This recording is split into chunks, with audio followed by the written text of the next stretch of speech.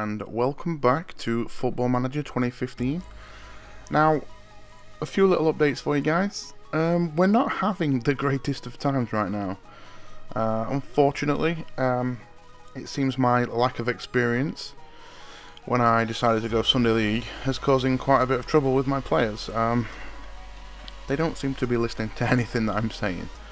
We had a little issue where I sold a player that we didn't necessarily need, and it kind of went down really badly as the entire team sort of protested, if you like, against the fact that I'd got rid of him because they saw him as being a prospect, or whatever you want to call it. So as you can see, every single one of these players here is unhappy. So that's not great. And it has affected our performances quite a bit. Let's just go into here and check our position in the table. We are now 7th. Now, weirdly, see if I can show you the message. I got a message, an email yesterday that confused me, and it's this one. Apparently, I've secured myself a playoff spot. I have no clue how I've managed it because I'm currently in 7th place.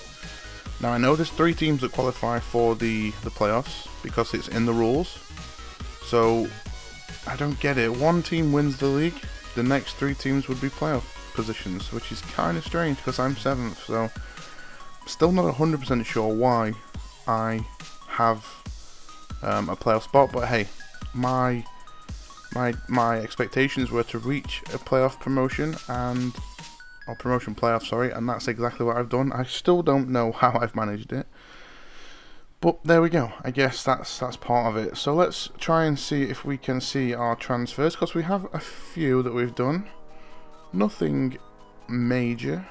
I don't seem to be able to transfer history. There we go. Finally, these players here I didn't sign any of these. However, what I did is release all these and get rid of all these players.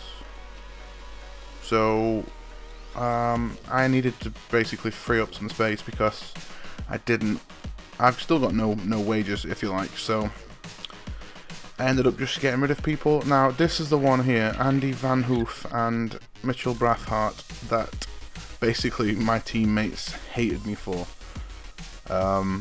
Yeah, they didn't go down too well. None of the other guys have had any issues, but these two here, the teammates didn't enjoy at all. So that was the bit of an issue. That has been a real big issue, to be honest. But I've got 2 players in on loan as well. I've got Joris Kleinholter from Vitesse, who can play central midfield and also defensive midfield and centre back. Yet again, his stats aren't amazing. I didn't really expect too much from him, but bearing in mind I have 0 money to spend. I'm looking at freebies on loan, so I'm looking at youngsters that may come in and help me out. As you can see, he's only 17 years old, so he's there to help out, really. And yet again, Tom Lawrence from Leicester. Stats yet again aren't amazing. They're okay for his age, but yet again, he's in here basically to add cover for left and right wing because I don't have much. I'm still trying to look at possibilities for next season, but we're out of the window now. The window is just closed, so that is all my transfers done. And yeah, to be honest guys, I don't know if we're going to still be here next year. My players could end up getting me sacked by the looks of things. As you can see, my wage budget's gone down, I think 2,000, but I have 19 players in my squad that are unhappy so far, so that may or may not end with me not being here. Depends on what the players can do.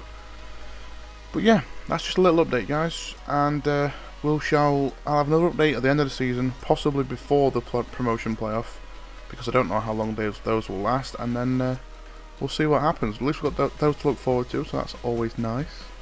Okay guys, thanks for watching, and we'll see you all again next time.